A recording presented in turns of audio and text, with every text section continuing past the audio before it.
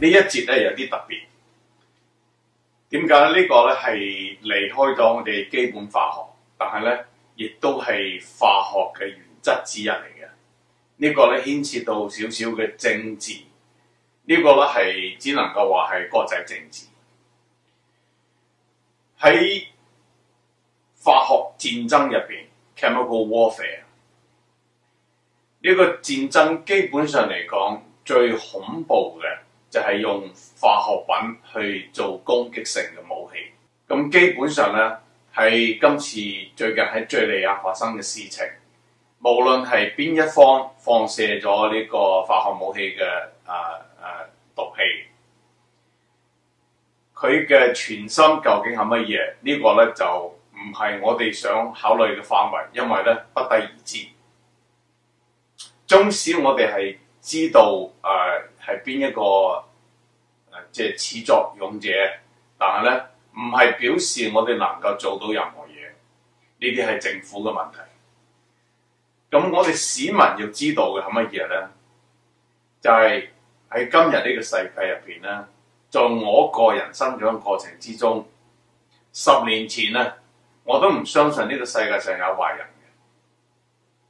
而好可惜咧，經過即係個人嘅成長，我了解到啦，人世間真係有好多好恐怖嘅人，係我哋有啲人話叫做恐怖分子。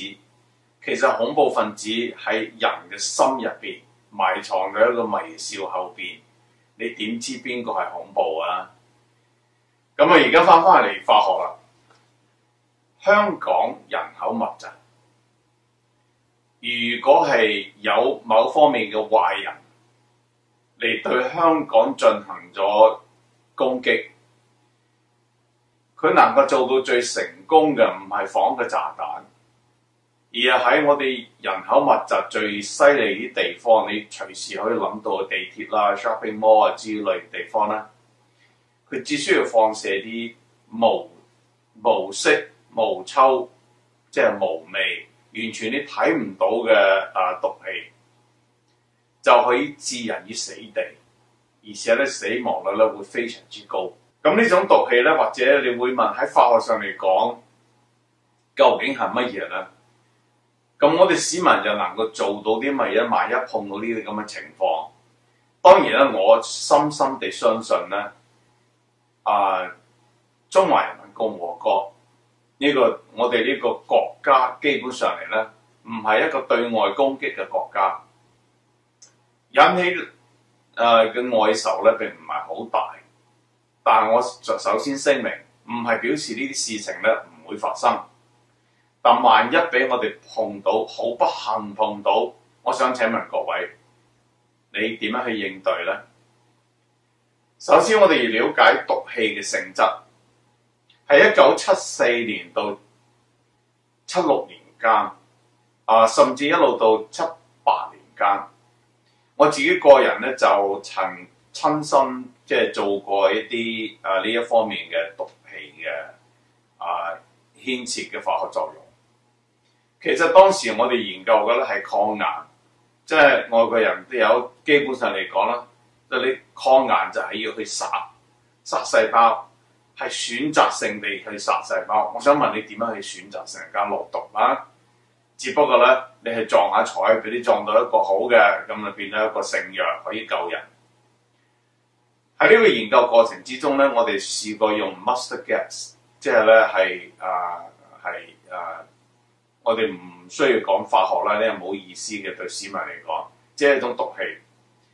嗰陣時咧，嗰啲液體啊，有呢種毒氣嘅液體啦，跌落個手嗰度咧，個起咧就起啲水泡嘅。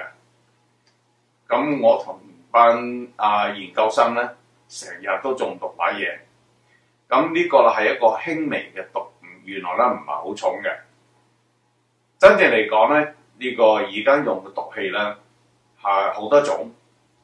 基本上嚟講咧，佢哋永遠離唔開一個大嘅原則。即係換句話講咧，譬如佢出產咗2000幾種毒品啦，而家被市面上認為可以有攻擊性武器嘅咧，亦都係4-5種嘅啫。咁呢呢4、5種所有呢啲毒氣，只有一個原則，就係咧，你嘅人嘅呢個神經線咧，互相之間咧要溝通嘅。咁溝通咧，佢個截面嗰度咧就靠啲化學品 ，OK， 叫做 acetylcholine。咁呢種化學品咧，由 A 到 B 接收咗之後咧，馬上有啲酵素咧要過嚟將呢個溝通嘅化學品咧將佢無毒化還原。咁呢個酵素咧就係呢種毒性嘅呢個毒品嘅基本作用。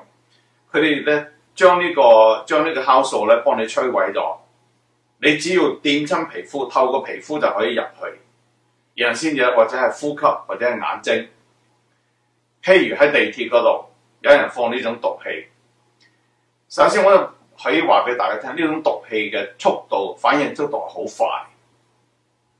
如果你真係首當其衝嘅話咧，你生存嘅機會係好微嘅，所以佢先至係屬於 weapon 啊，係一種攻擊性武器嚟噶嘛。但係如果係你係有機會第一時間你要遠離呢個毒體。第二，你必須要咧全身嘅衣物冚得越密實越好。第三，所有呢啲咁嘅攻擊性武器毒氣嘅攻擊性武器咧，都係對鹼性嘅液體啦，即係 unstable， 即係受唔住嘅。即係你只需要咧揾啲鹼性嘅液體 ，OK 抹咗佢，你就基本上應該係冇事。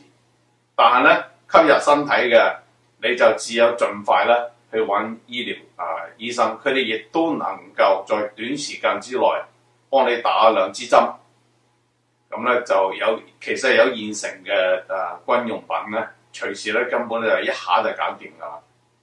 咁呢入邊呢方面嘅化學咧，我哋就唔需要喺呢度傾，因為咧你如果萬一撞到嘅話，你唯有求救嘅啫。咁你能夠做到乜嘢咧？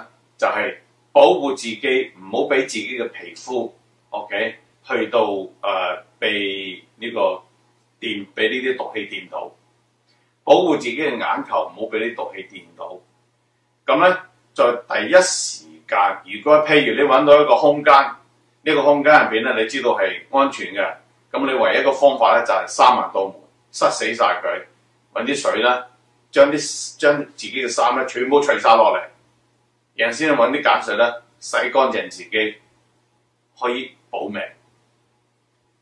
咁在一般情況之下，你撞到咁嘅機會咧，你唯一嘅辦法咧就去廁所啦，或者係在短時，或者你自己有支水除咗衫之外，你抹一抹佢 ，OK， 咁咧就希望呢件事永遠唔好喺我一個呢個愛好和平嘅社會入邊發生。多謝各位，拜拜。